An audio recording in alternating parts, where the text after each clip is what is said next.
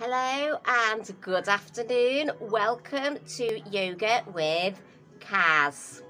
So what I do is I teach clients in the UK online from India because I kind of take all the beautiful spiritual energies from India to bring to them the traditional yoga.